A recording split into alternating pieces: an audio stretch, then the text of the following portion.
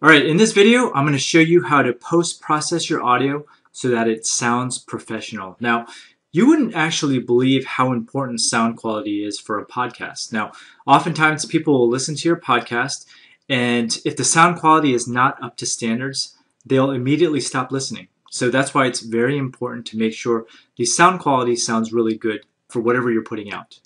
Okay, and this is true, even if you have a very high quality microphone, you can always improve your audio further by post-processing it. And you're definitely going to want to add some sort of custom intro and a custom outro for your podcast as well to brand your podcast. And furthermore, the audio that you've recorded from Skype, and for example, if you're doing an interview-based podcast, the other person on the other end probably doesn't have a very good mic as well, so you'll likely need to kind of massage the audio in order to improve the audio quality. And so for the purposes of today's demo, I'm going to show you how to make your sound quality sound amazing just using the free software package called Audacity.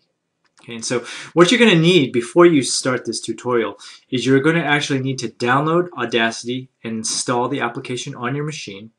And you're also going to need to download what I call Chris's Dynamic Compressor plugin.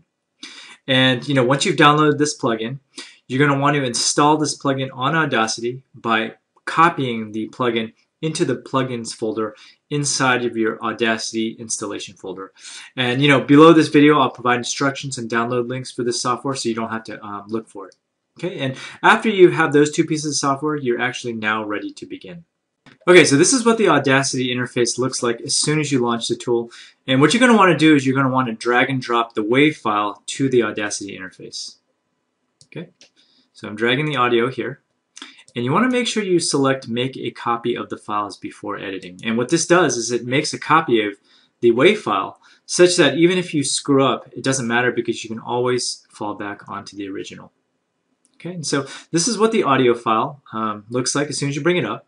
And I thought I'd just give you a very high-level overview about the tools and what Audacity allows you to do. So first off, there's this magnifying glass tool.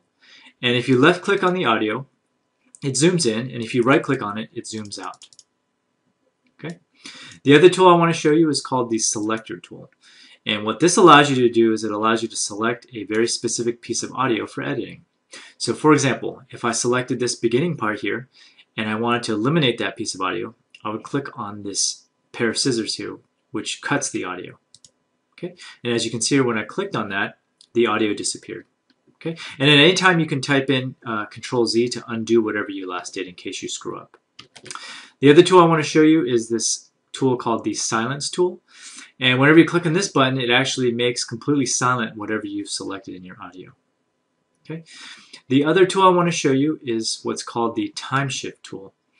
And what this allows you to do is it allows you to move your audio in time. Okay. And this is actually really helpful when you're trying to splice in your intro and your outro for your audio. Okay. But for the most part, those are the four main tools that I actually use for Audacity. And now I'm going to focus a little bit more on how to improve the sound quality for your audio. In other words, how to post-process it so that the audio sounds professional. Okay, and so first things first. Remember, when we had the settings set up in Pandora, that such that you record the left channel using your audio and then the right channel as your guest's audio. So as you can see in this audio picture below here, the upper part is actually your voice, and the lower part is going to be your guest's voice. And remember, it was very important to make that setting in Pamela to separate out the channels because you want to be able to post-process each channel independently. Okay, so the first thing that we're going to do here actually is we are going to split the tracks into their own independent tracks. So I'm going to go here and I'm going to click on Split Stereo to Mono. And what that did is it actually split it into two independent tracks. And now we're going to actually post-process each individual one separately. Okay, and so the first thing you want to do is remember in the last video where I told you that it was important to leave 5 seconds of silence when you're recording your audio using Pamela. The reason for this silence is because the silence will allow you to isolate any of the background noise that you have in your audio and eliminate it from your audio stream. Okay, and so what you want to do is you want to go to that 5 seconds of silence and you want to highlight a section of it and go under Effect and then Noise Removal. And you want to click this button called Get Noise Profile. And what's happening is it's getting a profile of all the ambient noise in your audio. Okay? And once you've done that, you want to go ahead and select the entire audio stream, select noise removal again, and then click OK. And what's going on here is it's removing all of that ambient noise from your audio so that all the silences sound completely silent, and it essentially removes all the noise from your audio for that particular channel. Okay? And once you've done that, you want to do that for the other audio stream too, for the person that you interviewed. So once again, you want to select noise removal, get noise profile, then you want to select the entire piece of audio, click on new noise removal, and then OK. Okay, at this point, usually what I do is I make it a stereo track once again, and then I go ahead and edit it however I want. I go in and remove ums and ahs, I remove silences and that sort of thing. Again, this is up to you how much and to what level you want to actually post-process your audio. But once you're done, you're ready to actually make the audio sound a lot better.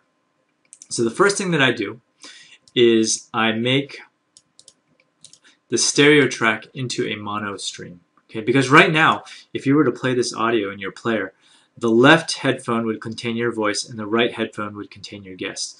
Obviously, you want both voices to be present in both sides of your headphones. Okay, so what I usually do is I convert the stereo track to mono.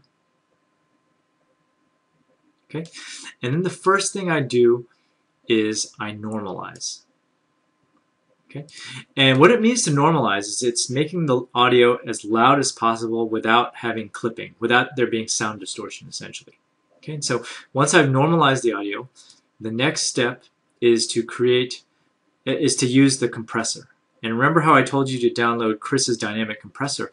I want you to select it now. It's called Compress Dynamics 1.2.6. Okay, and there's some magic settings here that I'm going to show you. And these are just settings that I experimented with audio, specifically voice-based audio, to make it sound really good and crisp. Okay, and so here are the settings that you need to set it at. So the compression ratio should be set at 0.8. The compression hardness should be set at 0.6. The floor should be set at -24. The noise gate falloff should be set at 4. And the maximum amplitude should be set at 0.95. Now, I'm not going to really get too technical and explain to you what all these settings are for, but I can tell you that these settings work extremely well for voice. Okay, and essentially what we're doing here is we're compressing the audio. And what that means is we're making it so that all the volume levels throughout the entire piece of audio are the same, so that even if I was shouting, it wouldn't sound out of the ordinary or too loud if I was whispering and shouting and alternating those two. Okay, the other thing this tool does is it creates a floor such that when there's complete silence, it literally is complete silence. And effectively, it removes all the ambient noise in your entire piece of audio. Okay, and so once you're ready, you click OK. Okay, and once you're done, your audio already should sound pretty good. And if you put on your headphones at this point and play the audio, it's going to sound pretty good as is. But one thing I like to do with my audio is I like to add a little bit more bass to my voice. Okay, and so what I do at this point is I go under Effect, Equalization, and then I select what's called Bass Boost. Okay, and then I click on OK. And what Bass Boost does is it adds a tremendous amount of depth to my voice so that my voice in the audio actually sounds better than real life.